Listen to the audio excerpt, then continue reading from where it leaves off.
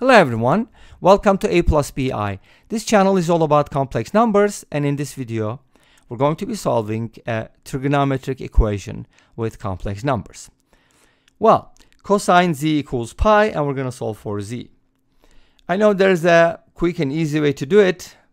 Z is equal to inverse cosine of pi or arc cosine of pi, right? And just an easy way out. No, that's not what we're looking for. We can arc cosine both sides and get an answer, but we want something much more tangible. Something that looks like a complex number, and we want to be able to write it as a plus bi. Make sense? Okay, let's give it a try. First of all, I want to tell you something. Cosine z is between -1 and 1 inclusive if z is real. What is that supposed to mean? Contrapositive, logic, whatever. This means because cosine z is not less than or equal to 1 in this case, that means z is not real. Make sense? Z is not real. And if you kind of look at the graph of cosine and this pi thing, you know, cosine is going to be 1 at 0, so it's going to look like this. You know, the graph of cosine is just going to repeat over and over. And our horizontal line, z equals pi, is just going to go over here. This is 1, this is pi, therefore no intersection points. Too bad, right? Okay, so what do? This one more time shows z is not real. Okay, we know that it's good that we know it, because if you end up with a real answer, that will be incorrect, right? Hopefully we don't. Now, let's go ahead and see how we can solve this problem and these kinds of problems. This is going to give you a general idea, hopefully. Now, whenever you have the cosine of something equals something greater than 1, obviously, you can't just solve by normal means. For example, if I had cosine z equals 1/2, I could then kind of set 1/2 equal to the cosine of an angle that I know of. For example, in this case, that would be pi over 6. And then from here, I can say, okay, z equals pi over 6. Z is also equal to negative pi over 6, so on and so forth, right? We could also add multiples to pi. But when the number is greater than 1, then Houston, we have a problem. So here's what we're going to do instead. Whenever we get something like this, we're going to use Euler's formulas. What is Euler's formula? Well, Euler said a while ago, which is obviously he's an amazing mathematician, right? Do you agree? Cosine z plus I sine z is the same as e to the iz. And if you replace z with negative z, cosine of negative z is still cosine of z, because z is, not z is, cosine is even. So, but sine is odd, so we're going to have a minus sign in the front if we set it equal to e to the power negative iz, which means z was replaced with negative z, because I is constant. Make sense? Okay, great. So from here, we can go ahead and add these equations up, cancel these out. 2 cosine z equals e to the iz plus e to the negative iz. Divide both sides by 2 and you're good to go. This is a well-known formula, but I just wanted to show you real quick where that comes from. I think this formula will be helpful. By the way, if you kind of understand where that comes from, it's more likely, or you are more likely to remember it. Because sometimes you memorize and you forget, and you learn and you'll remember. Okay? Cool. Now, here's what we're going to do. We're going to replace cosine z with that, and then set this expression equal to pi, and we're good to go. We can solve this equation for any value on the right-hand side. Any value. Even complex imaginary values like I, 3 plus 4i. Isn't that amazing? Cosine can be anything. No limitations. Awesome. Now, let's go ahead and first cross multiply. Right? That's going to give us 2 pi, which is about 6.28 something, by the way. But that doesn't matter. We don't care, because that's just an approximation. Who cares about the calculator value, right? What is the most accurate form of pi? If somebody asks you, you know what it is? It's pi, the symbol itself. Okay, let's go ahead and write the e to the power negative iz as 1 over e to the iz.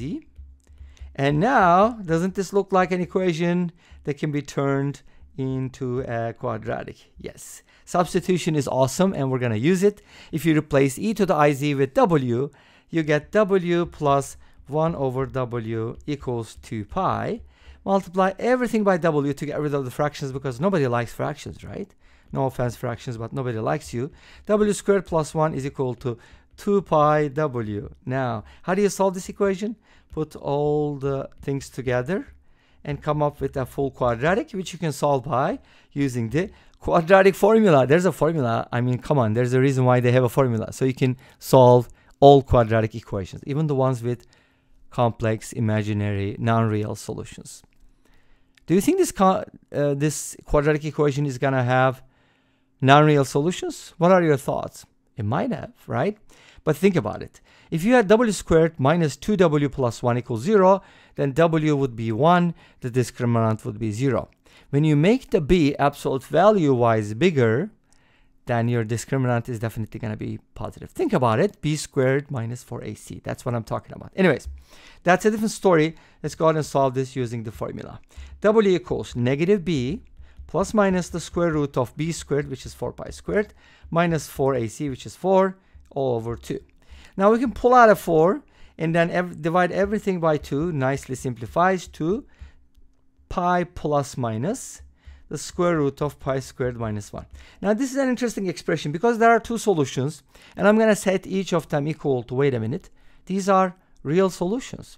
Yes, w is real, but does that mean z is real? I mean, it shouldn't be, because remember the graph we looked at? Z is not supposed to be real. Okay, let's find out. So we got two values, and here's what's interesting about it. The square root of w squared minus 1. First of all, w squared minus 1 is less than w squared. Would you agree? Yes. And then square root both sides. This would also be maintained, which means this is pi, by the way. Like hesitated for a moment. So this means that pi is greater than this, which means their difference will be positive. Make sense? When you use the when you use the plus sign, there's no problem. But when you use the minus sign, even when you use the minus sign, you're going to have a positive answer. In other words, both solutions are positive. Well, I should have known that, because if you use Vieta's formulas, it tells you the sum is positive, the product is positive. What do you expect, right? Anyways, let's go ahead and find what the z values are. So I'm going to start with pi plus minus the square root of pi squared minus 1, the plus sign first. It has the priority. And what was w? E to the power iz. Great. I should probably write it the other way around, because this doesn't look right, or it looks left maybe. I don't know. Maybe it looks right. So this is w. What was w? Pi plus minus, but I'm going to use the plus sign first. E to the iz is equal to that.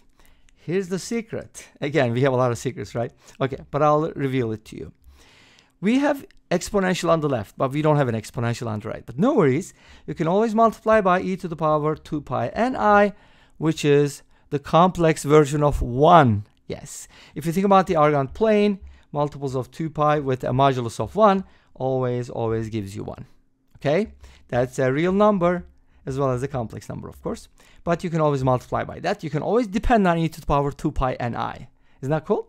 Now, natural log both sides, you're going to get iz equals ln, this expression, whatever that thing is, right?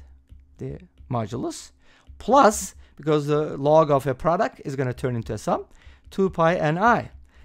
Okay, great. So is that the answer? No, because we still have to divide by I. But don't divide by I. You know why? Because I never divide by, don't divide by I. Do you know why? It's like a poem, right?